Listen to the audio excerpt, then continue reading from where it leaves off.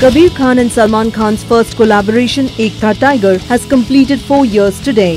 The film, also starring Katrina Kaif as the leading lady, was a super success at the box office and is counted among Salman's biggest blockbusters ever.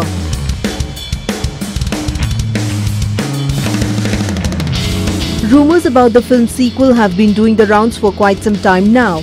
Reports have also suggested that the sequel will be titled Tiger Zinda Hai and will be directed by Sultan director Ali Abbas Zafar.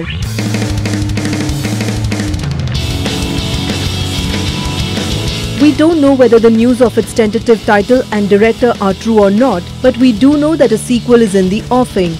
Kabir Khan has confirmed the same on his Twitter handle as he thanked his fans for making #4 years of blockbuster ETT a trend on the microblogging website. Here's what Kabir tweeted.